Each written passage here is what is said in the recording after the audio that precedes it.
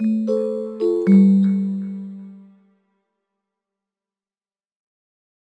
this video, I'm going to help you understand how to create dashboards using ZENworks Reporting 6.2.1.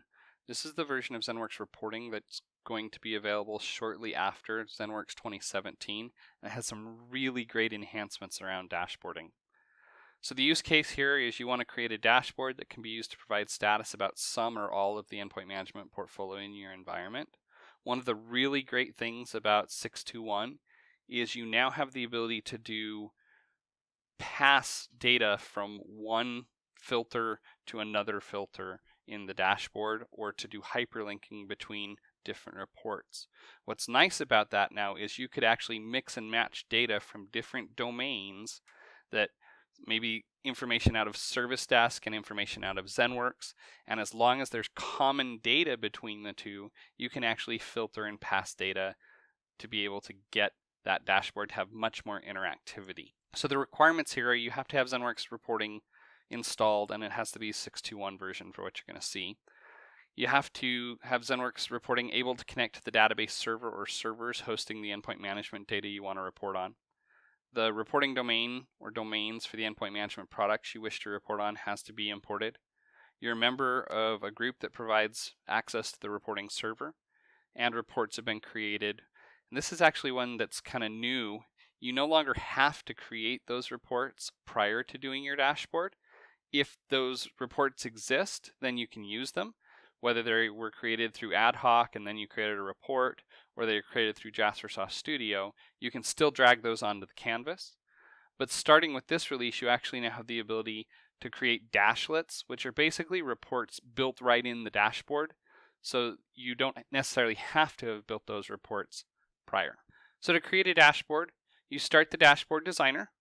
You can set your title, you can customize the layout. What's really nice too about the dashboard designer now is as you drag content in, it automatically resizes the different content to try to make room. You can also add images and text to your dashboard. That way when you put it up on a big screen, you can have the company logo, company name, those kinds of things. You'll then drag in existing reports, or you'll create new ad hoc dashlets on the canvas.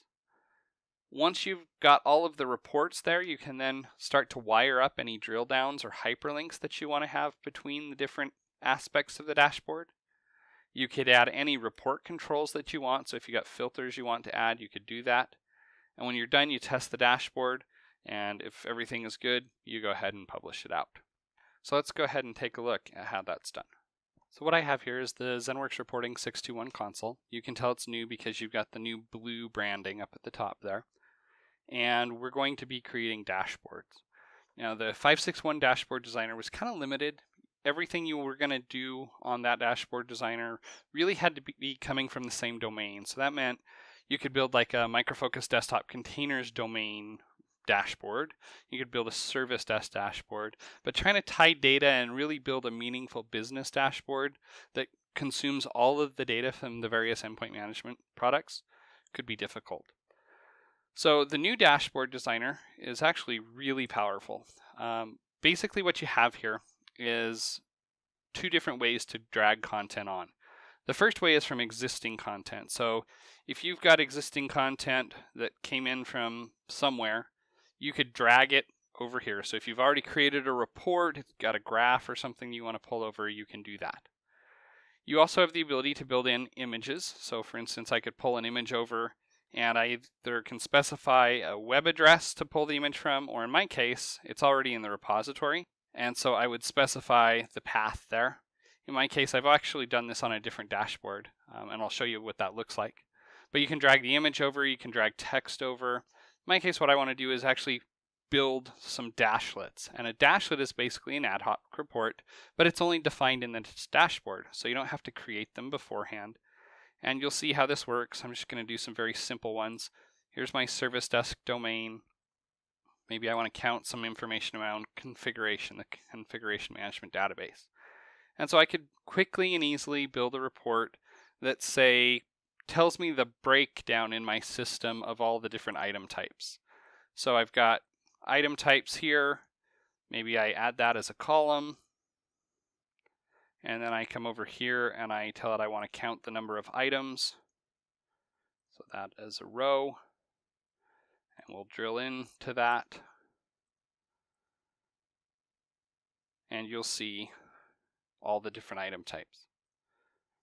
If I want, that's probably a better way to look at it. So you can see I have a lot of Microsoft SQL databases. I have a lot of virtual machines. Got some Micro Focus desktop containers apps, so on and so forth. So this will be items by type. And we'll save that. And this will be our MFSD items by type dashlet. Once that's done, it goes right on to the dashboard. And you'll see that come in. And then if I wanted to drag something else in, let's say now I want to grab a crosstab, I can grab that in and you can see it trying to fit the data on there. And so again, I might grab some more information about the Micro Focus Service Desk. This time though, maybe I'm going to create a crosstab and it's all about the request data. And so basically I want to be able to know how many of the different kinds of incidents I have in my environment. So for instance here, I'll come in and say I've got request type. And I want to count the number of requests. And so you'll see I've got 1 change request, 11 incidents, 4 service requests. I could flip those around. Now it looks that way. Might be a little better on my dashboard. And it's possible maybe I want to be able to filter that by a particular type. So I could go ahead and add that item type name as a filter and say it equals or is one of any of these number of item types. So we'll go ahead and save this. This will be requests by item type. We'll save that.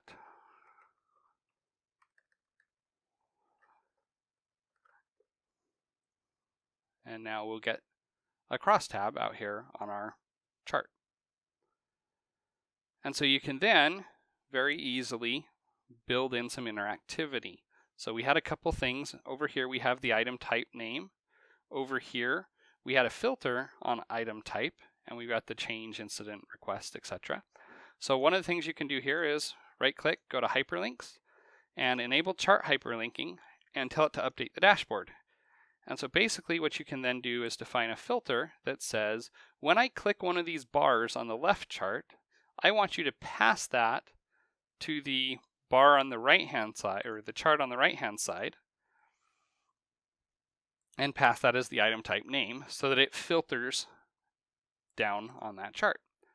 So if I put this in preview mode now, so that it's actually as the end user would use it, you can see I've got these different requests here. If I then come in and drill in on, say, Micro Focus desktop container applications, then over here on the right-hand side, that crosstab should get updated, and you'll see I have 2 incidents and 3 service requests for items of that type. So that's a really simple dashboard. It illustrates a couple key things you could do. Dashlets, so you don't have to create the reports ahead of time. They're just defined within the dashboard itself. And the interactivity of being able to click here and update the data here. Now I'm going to switch to a slightly more interesting dashboard that I've built. So I'm going to go home. And there's this ZenGuru endpoint dashboard that I've built. I'm going to open that in the designer. And this has 3 different reports built into it, and it's got some filtering built into it. So the one on the left here shows me how many times users have been launching virtual applications, and the colors of the lines represent the application that's being launched.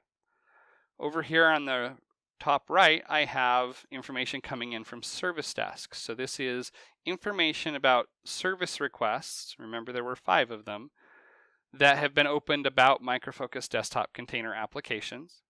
And then the bottom one is a chart that gives me the details on each one of those. Up here, I have this filter that basically says I want to see all of the data that came in 90 days or newer.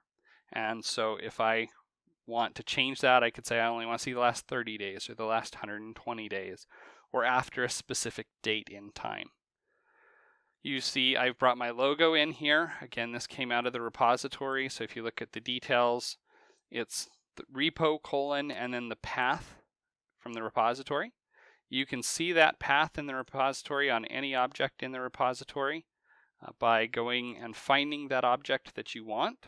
In my case, that image is over here under Images. You can right click and say Properties, and it will go ahead and tell you here's the path. And so when you add the image, you just add repo : and then the path. Then I've got my title for my dashboard here. I've got my filter.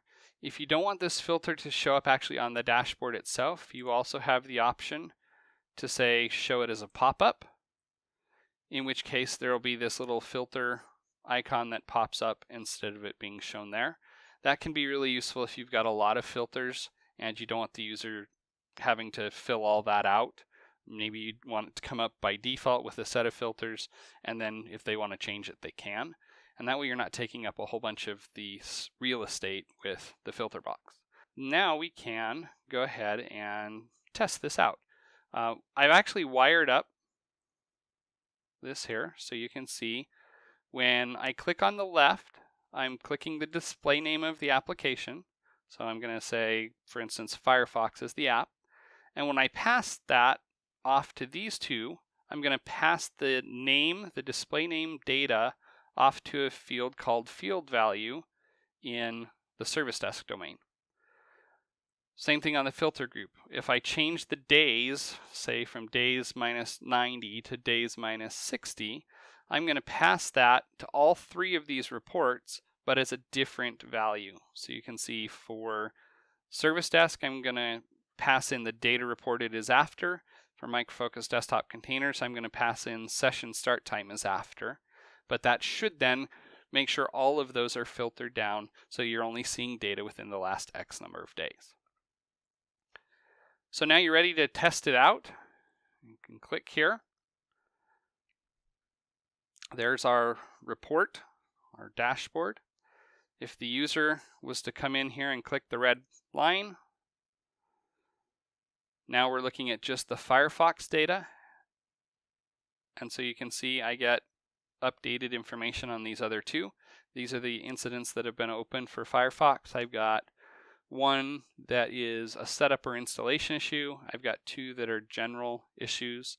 If I want to know more about that, I've got the details down here that I can look at it. If I want to look at something else, I can click 7-zip, and these two will re-update themselves so that we're looking at 7-zip. You also have the ability to expand out as a user. So let's say this had a lot of data in it and I wanted to look at it in more detail. I can click here, it'll bring that report up full screen. I can click back down here and get rid of that.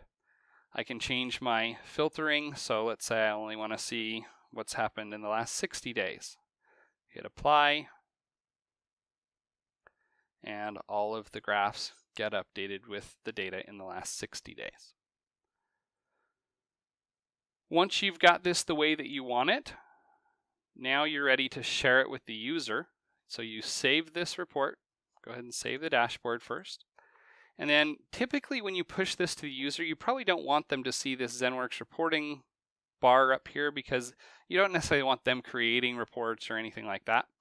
So you can actually send it out with this decorate equals no on the end of it. That's what you go ahead and send out to the user.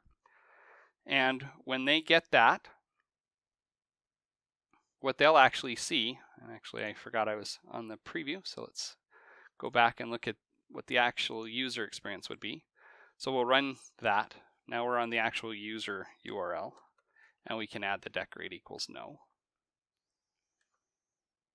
And you'll see what the end user would get when you sent them this URL is basically that same page, but without the blue on the top with all those options. So they'd just get the dashboard here, and they'd have the option to click and toggle the group pop-ups. They'd have the option to export the dashboard into an HTML file or a PDF file, whatever it is they may want to export it to. And now you've got the different data. So you could throw this up on a big screen monitor, make it full screen, get rid of the top bar on the browser, and it's going to end up looking something like this to the end user. So what you've seen here is the ability to create really complex dashboards with built-in interactivity that you can cross the different domain boundaries with. If I had bundles, for instance, that were used to launch Micro Focus desktop container apps, I might bring bundle information into this dashboard so that you can see across the ZENworks Service Desk and Micro Focus desktop containers environments all of the data about a particular application. I hope you found this useful, and we'll talk to you next time.